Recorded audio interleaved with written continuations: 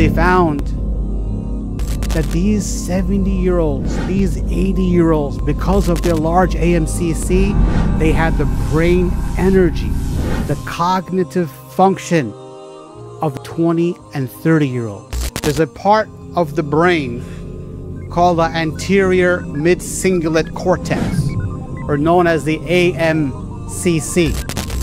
This part of the brain, if it gets larger, our willpower increases, becomes stronger. We become more tenacious. And so they found that the bigger the AMCC, the more the people push through difficult tasks.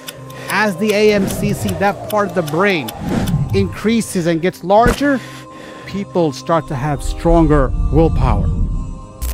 And so they looked into obese people and they found that their AMCC was smaller. But when the very same people started to diet and face challenges, their AMCC started to increase and grow larger.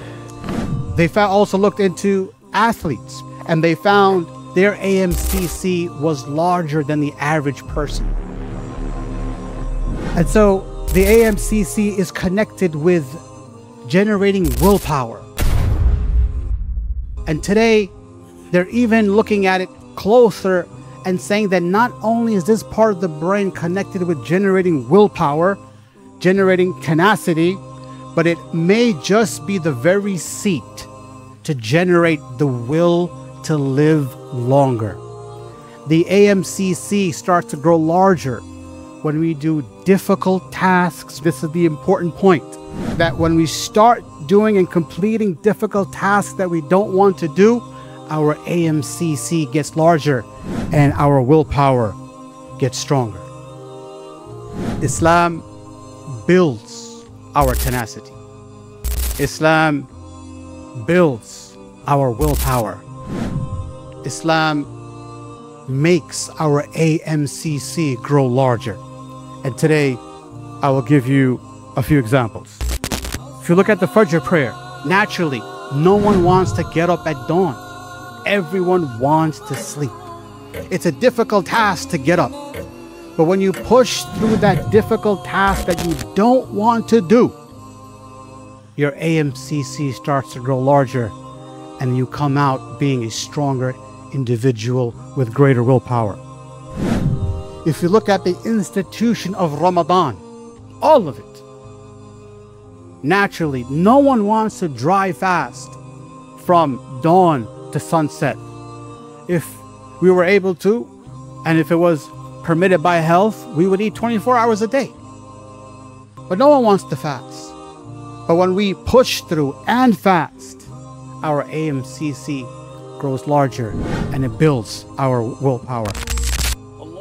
After we fast a long day, now it's time to break your fast. After you take that morsel and you break your fast, you feel the blood rushing into your stomach and you just feel this fatigue that now you just want to take a nap, you want to lay down. Islam says no. Stand up for another hour and pray the Taraweeh prayers.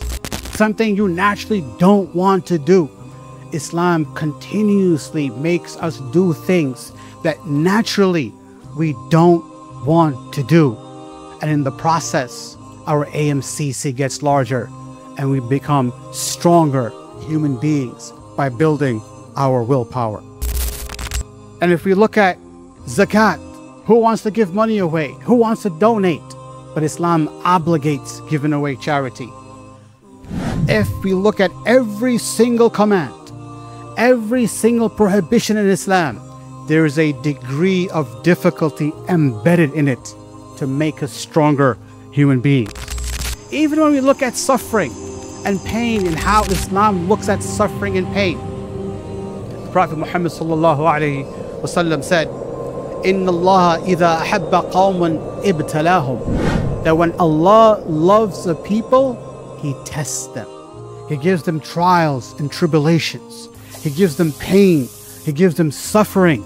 This is coming from the love of Allah subhanahu. Why? Because through these trials and tribulations, they become stronger individuals with stronger willpower. And when you have stronger willpower, you're able to do more good deeds. And when you do more good deeds, then as Allah subhanahu wa ta'ala said, وَلَا يَزَالُ عَبْدِي يَتَقَرَّبُ إِلَيَّ بِالنَّوَافِلِ حَتَّى أُحِبَّهُ, that my slave continues to draw closer to me with good deeds until I love him more.